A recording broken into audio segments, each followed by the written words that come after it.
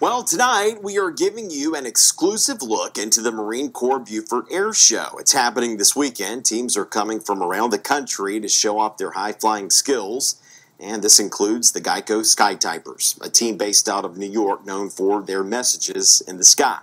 Fox 28's Caitlin Pinter rode along with one of the pilots today and shows us what it's like from above. It's one thing to watch from down here, but from up there? There's lots of smoke, the engines rumble, they're loud, they're leaky. A view not many get to see.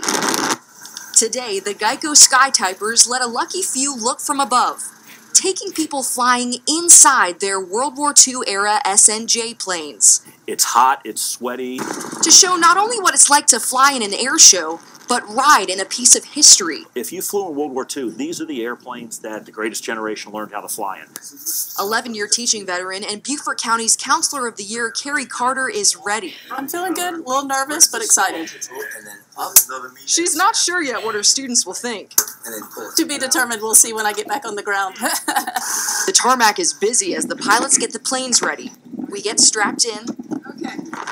Within moments, we're up. The view unlike anything looking down. And just as fast as we went up, we're back down. It's pretty incredible to be able to have this opportunity that so few people have. Seeing things a little differently headed into the big weekend show. In Beaufort, Caitlin Pinter, Fox 28 News at 10. Coming up, we'll show you what the Skytypers say they have in store for this weekend show. Two major events this weekend on time.